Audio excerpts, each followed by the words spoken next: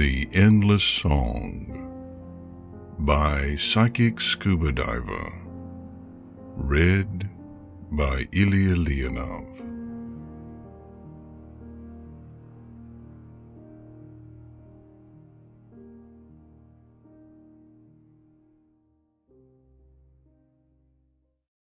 I am eternal. I have lived for countless eons, and I will live for countless more. In all my time, though, I had never heard anything more beautiful than the song. It was gentle, yet powerful, beautiful, and intoxicating. My first true memories are of the song being sung to me. It was such a short time ago that it sounds foolish, but it is true. I have knowledge of my time before the song, but those memories are flat and listless things. I did nothing then, and I felt nothing. The universe carried on in all of its unknowing splendor, and I never noticed. Not until the first strains of melody began did I take notice of the quiet voices. Their early attempts were weak and imperfect, but even that sparked my interest. They constantly tried new tunes or modifications of old ones, but none held my attention for long. Even though their music wasn't noteworthy, their determination was impressive. I don't know how many times they met with failure, but it had to number in the thousands. Yet still they tried. As time passed, the voices faded and disappeared, but new ones always replaced the old. Soon I stopped trying to tell the individuals apart. They were my choir, and they sang to me. That was all I needed to know. I still remember the moment they found it. They stopped singing for an unusually long time. But when they began again, everything changed. Modest interest became transfixion. As I listened, a new sensation swept over me, new, wonderful, and terrifying. For uncounted ages I had been master of my own fate. But within that amazing, sublime melody, I was so much less, and yet so much more. I was not mighty or proud.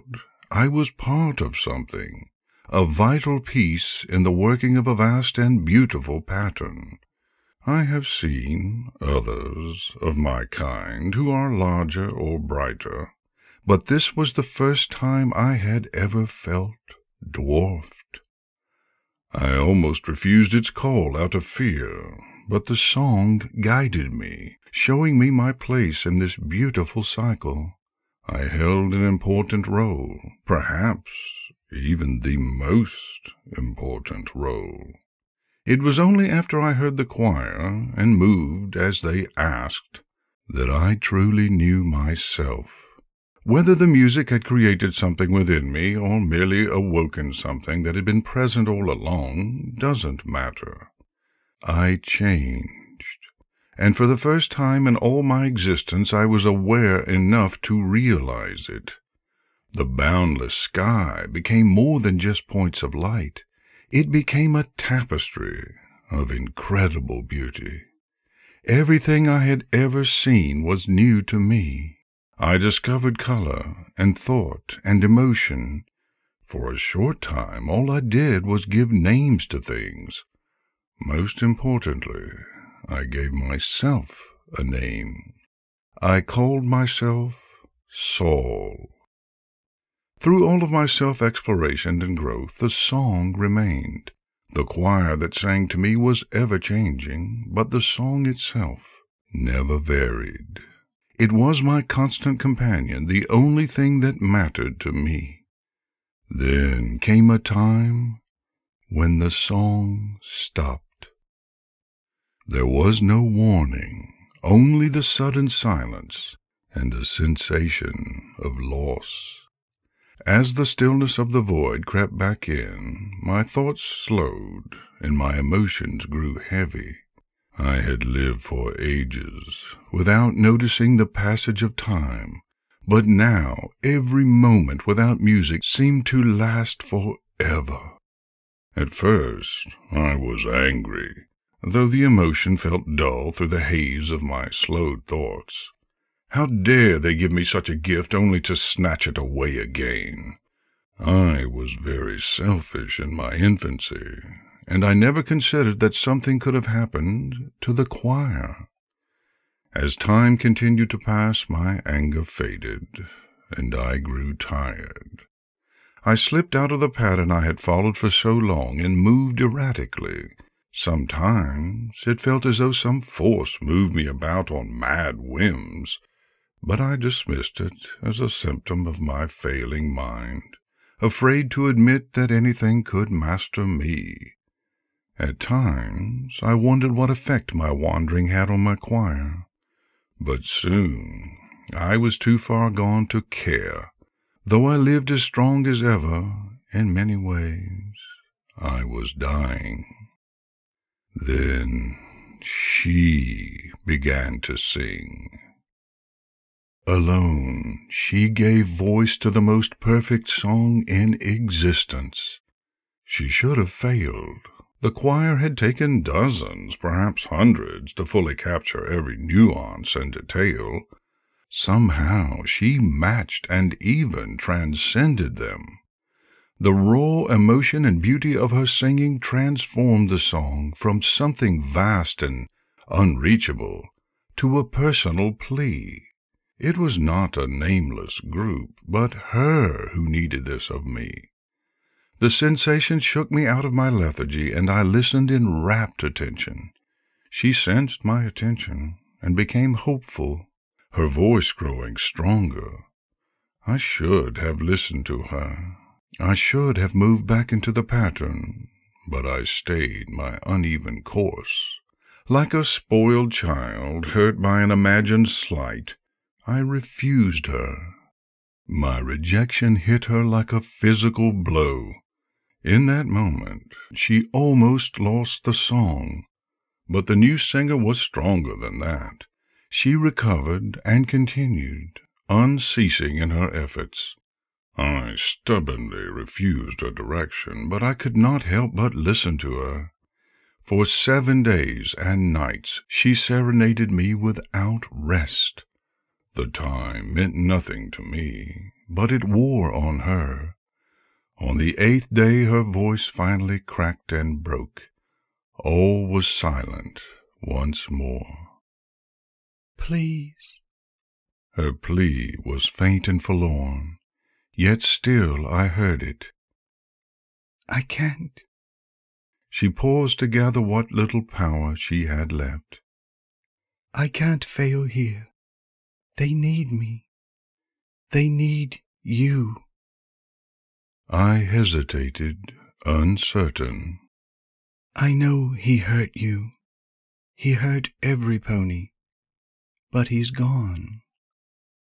The silence between us was a fragile, hopeful thing. "I'm here for you now." Then she began to sing again. It was jagged and uneven. Each note brought forth at a terrible cost. She could not continue this. Eventually her voice would break for good. I had heard it happen occasionally to members of my choir. Yet her determination was unshakable. I was certain that she would not quit until either I accepted her or she broke. I didn't understand. I couldn't understand the strength that drove her. I didn't have to. It was enough to know that she was here for me, to know that even if my choir was gone, she would sing for me. Finding my way back into the pattern was easy, as though it had been waiting for me all this time. I felt the song cut off, lost in her sobs of joy, as I moved into my proper place. "Thank you," she whispered. That simple sentiment was entirely insufficient to express the gratitude I felt from her. She could not sing to me at all times like my choir had. This annoyed me at first, but I grew used to it. Over time I found that the moments of silence made the song all that sweeter when she sang. She spoke to me seldom in her younger years, put off when I didn't respond. As she grew older, though, she shared more and more with me, unconcerned by my silence. I learned about her sister and their land. I learned about their subjects and history, but most of all, I learned about her. Her hopes and fears, her joys and sorrows, her strengths and flaws. Already she had outlived any other voice I had heard, and still she was young. I was happy. Then, in one measure of stillness, a new song began. I listened in curiosity at first, but soon I could not turn my attention away. It was a song of whispers and deception. The melody twisted and changed, circling my mind, ensnaring my senses. Slowly I fell under its spell, hypnotized by its sweet lies. I lost sight of my path, and for the first time in my life I stopped. While the rest of the universe danced around me, I stood still. By the time I realized something was wrong, it was too late. I was trapped in my own mind, unable to break free. I raged against the aria imprisoning me, but it only gained strength from my anger, shrouding me in shadows. She sensed my pain and confusion and leapt into furious action. I don't know how long it took. Time had no meaning within the music that entrapped me. Eventually the dark song ended in a screech of rage, and the foul presence left me. I burst into brilliant light, moving back into my place without even the song to aid me. Once restored, I listened for her. I knew she had dispatched the creature attempting to enslave me. She was crying and in pain, a greater pain than I had ever felt from her. Not even the death of her first student had hurt her this much. At first I stood silently, uncertain what to do. Then I spoke, for the first time in all the centuries I had known her. "I'm here for you now." Her sobs stopped in a shocked silence. Then she began to cry again. Her pain was still there. Her sorrow still drove her to tears, but beneath it there was a spark, a tiny flame that had reignited within her. "Thank you." I accepted her gratitude in silence, but I felt warmth within me that had nothing to do with actual heat. "Good morning, Saul," she told me. She usually chuckled after that. I don't know what a morning is, or why that phrase is humorous, but she assures me that it's quite funny. This time, though, she just sounded sad. "Are you well?" I asked. It was centuries since I first spoke, but I still only talked when necessary. The less words I used, the better. "I'm worried," she replied. "My sister will return this night." I didn't need words to express my anger at that thought. I wanted to burn the enchantress to cinders, scorch her shadows from existence, and reduce every piece of magic she had ever wrought to ashes. But such actions would hurt my beautiful singer. I didn't even need to ask to know what she felt. With careful deliberation, I controlled my anger. "Thank you," she said, her relief almost tangible. I don't want to hurt her this time, and I think I've found a way. My student is a special pony. Well, they are all special, but I think that she has a potential to do great things. I believe that she can do the impossible. And if not? Her good mood vanished, but she replied without anger. Then I will need your help. If Twilight cannot heal her, then you and I must do what I have dreaded all along. We must kill my mad sister. Silence fell between us, tense with emotion. Hope and despair fought within her, but if her fears came true, I knew she would do what she had promised. Even if it hurt her, she had always kept her word. "Twilight?" I asked, trying to turn away from the things that made her sad. A small measure of happiness returned. My student, there is a reason I'm trusting my sister's recovery to her. I believe she has a special destiny. If I am right, then one day she will be the pony to sing your song. At first, I could not understand her statement. Why would anyone other than her sing the song? My thoughts are not swift, but I was able to discover the implication behind those words quickly enough. She would not be able to sing my song forever. One day, just like all the other voices, she would disappear. One day, she would die. I knew that the voices faded with time, but I had begun to take her presence for granted. Already she had been with me for 100 times longer than any of the others. I wanted her to be there forever. "Don't go," I said, not knowing what to tell her. The only thing I had was the truth. "You can't leave. I need you." You need me? She asked, both amused and embarrassed. Oh, Saul, I wish things were that simple. I have no intention of leaving you any time soon.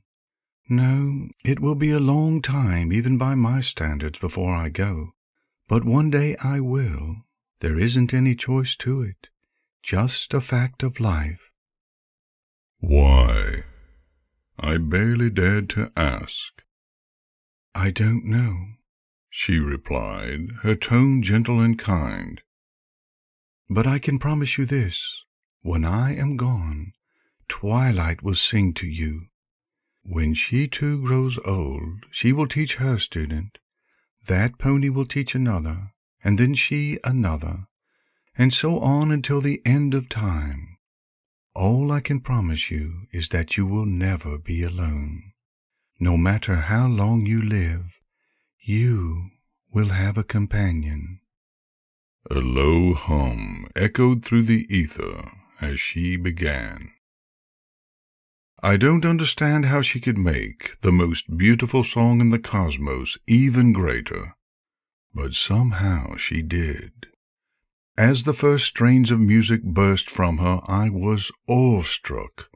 The pattern emerged around me, and I moved into place, wishing that I could do more for her.